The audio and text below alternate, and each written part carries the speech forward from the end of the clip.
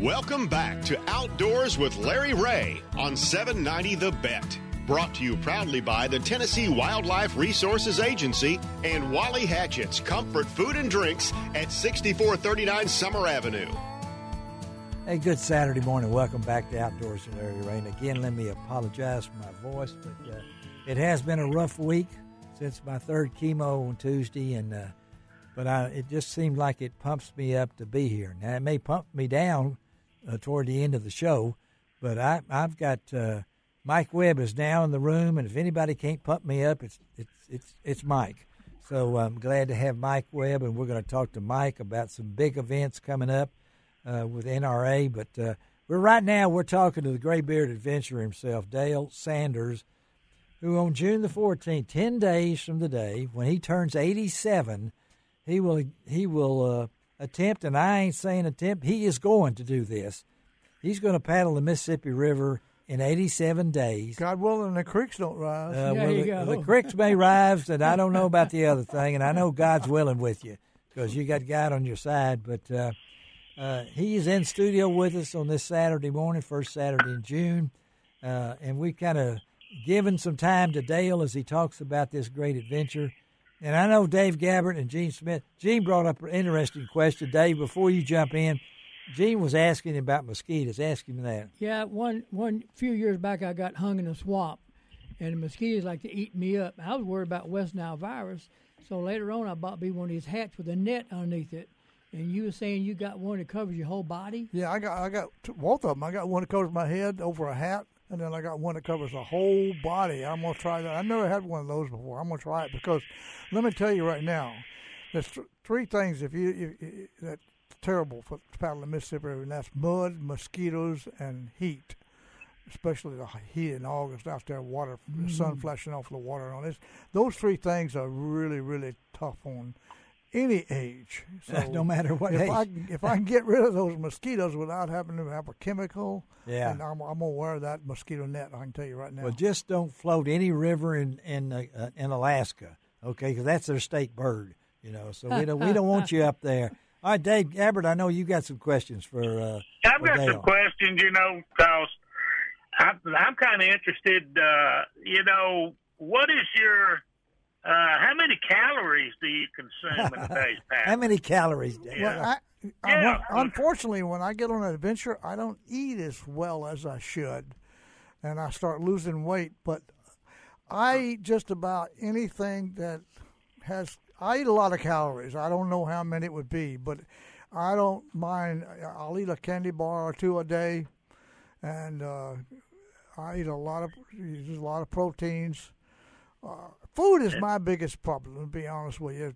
It's not only to get it down and to eat it. I don't want to take the time to stop and eat, but it's hard for me to select what to take because you got to watch weight. You can't take a freezer or cooler with you in the canoe. Right, yeah. So you can't take things that don't have perishable dates too. And the diet that you transition to, do you start ahead of time? Because I know sometimes when you change a diet or the food, it can throw your whole body system off. That's a good idea. I've never done that, but I think I'm gonna this next 10 days. I think I'm gonna just sort of slide into that. I think that's pretty good, and of course that's probably good advice. Very good advice. You do get stopping points and spend the night and eat meals, I imagine. That you can, but and the other question is, when you're talking weight and everything, how much water do you take with you? How much water do you consume during the day? Not enough. I don't like water. It's hard for me to drink it. I got the Gatorade powder and stuff like that, try to make it taste a little better, and I have to force myself to drink. But really? I will drink. Probably when it's cold, I won't have to drink over a liter a day, probably. But when it gets down in the hot area, I'll probably drink it around 2.5 liters a day. Okay, all right. So you've gone into the health product, which I'm being married to a nurse, I guess Dave has to ask those questions, right, Gene? I mean, oh yeah, you never know how it plays because. Well, he's an athlete. He's going to break a record here, so he's right. got to have himself tuned up. Yeah, and he's got 87-year-old people all around the world cheering for him here. You know, and oh yeah, I'm going to be like him when I grow up. When you grow up, I love it. I can't tell you how many times I heard that same, and every time I hear it, I love it. Well, and no, Gene, when you were talking about the mosquitoes, but there's all sorts of critters and. Oh yeah, is there any leeches in the river up there? There are leeches, but there's a lot. They're not too much around the sand, and I try to stay out of the mud. But you try to stay healthy on this because this is you get sick. You're going to have bad days. You don't feel good. Yeah, we'll have some 0 days. Yes. The way it's calculated right now, if I do 30 miles average a day, I would arrive there 7 days before. I would arrive on the 1st of September. Okay. And so I need to have at least 7 0 days so I can get there arrive on the 8th of September. And you've got. Do you have a different selection of paddles? I know, for being that long, I know you're going to be standing up paddling sometimes. Yeah, I'll stand. Oh yeah, I'll get up standing. That's my trademark. That's his trademark. Yeah. But I'll be paddling most of the time with a double blade kayak in a canoe. But I'll be paddling a double blade kayak paddle, and I will have a regular canoe paddle with me as well, so I can trade off. And talk about how we're going to be able to keep up with you, Dale. Talk about that. As you come down the river, you will have ways on the internet for us to know where you are. Oh, yes. Now, fortunately, Spot Tracker has brought me on as a product ambassador for them. And, that's great. And I will be having Spot with me, and Spot's going to go everywhere I go. And Spot works pretty good. What it does, it shows, going to ping my location.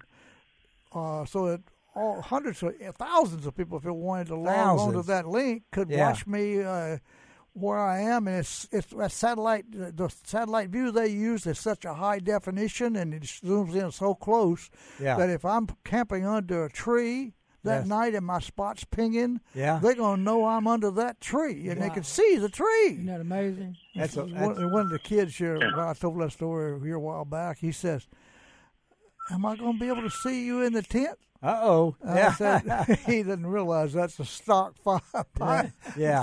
But he didn't. No, you won't see my tent, but you'll see the tree. Hey, again, we're talking to Dale Sanders, the Gray Beard Adventure here on Outdoors with Larry Ray. And so many fans. Dale, I noticed. How many Facebook friends you got? I think it's right at 4,000 now. 4,200 fans on Facebook, y'all. And I'm also doing Instagram now. And as Instagram, well. Can you believe this? He's Instagramming. He's probably the king of Instagram at 87 years old.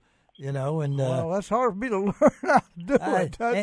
But you have fans, Dale, all over the world now. I mean, thank God that people support you in this endeavor and all of your endeavors. Now, I know you can't place one above the other one. Your Appalachian Trail was an amazing event. You did the entire Florida, down to, where'd you do from Florida? You went through Florida too, right? I did the Florida Trail as well. Can I talk about social media just a little bit? Sure. Before we get into that. Yes.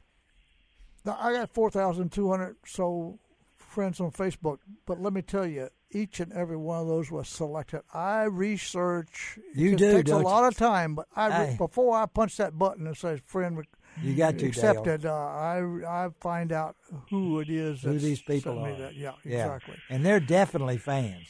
I mean, they're definitely. Yeah, I got good. I would say probably the biggest, by far the biggest majority. 90% of them are probably legitimate follower type people. They are, and you've got them as far away, England. You've got them out of the country. My last trip, somebody contacted me from Montana, and they said, "Dale, you are everywhere." You are everywhere. You're kind of like this is back now in 2015. You got to realize the time. And he says, "I just saw your program on Russian television."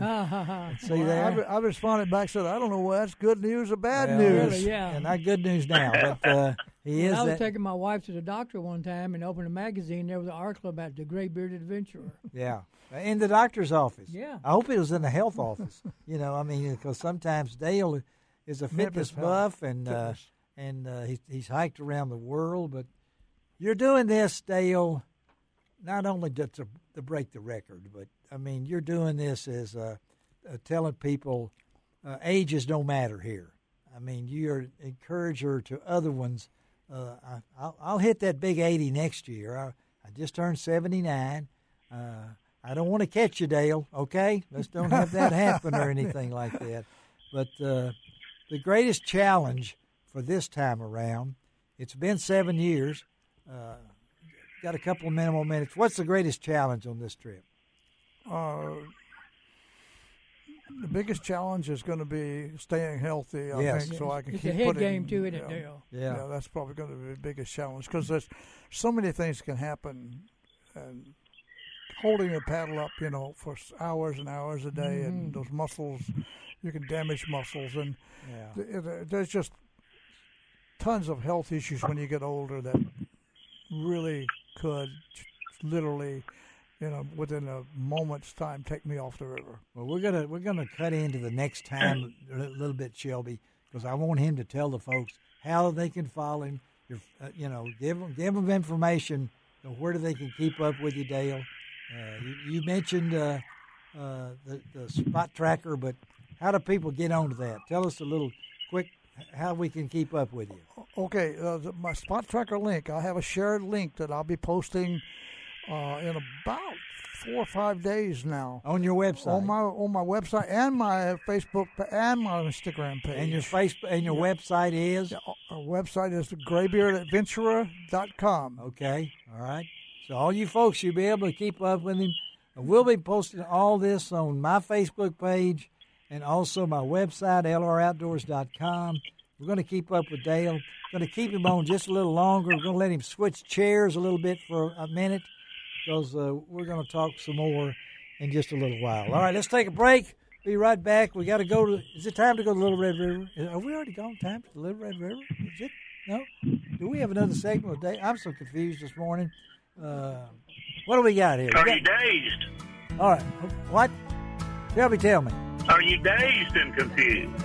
All right, we're going to Little Red River. Hush up. I can't talk to you. We'll be right back on Outdoors with Larry Ray.